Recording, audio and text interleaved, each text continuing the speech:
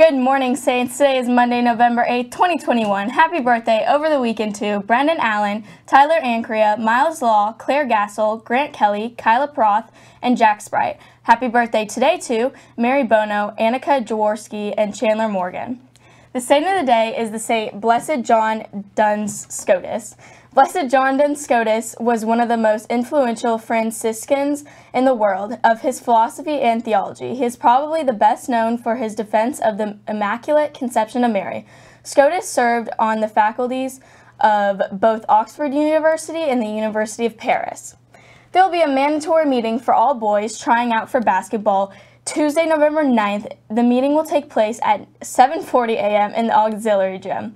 The canned food drive ends today. Do you guys think we brought in 2,000 cans? I hope so, because I want to see Luke Kadeski shave his head.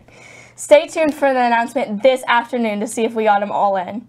Congratulations to the cast and crew of Grease. This musical brought in more members to our theater than any other show in Aquinas history. Amazing job to everyone, and thank you Saints for your support. The next show on the STA Theater stage is the Best Christmas Pageant Ever.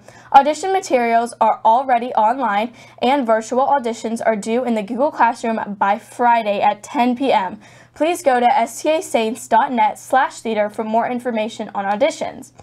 Boys soccer finished off their season Saturday afternoon with a 4-1 win over Valley Center to finish third in state in 5A. Anthony Conseguer played for the first time in 15 matches, scored 2 goals, and added 1 assist.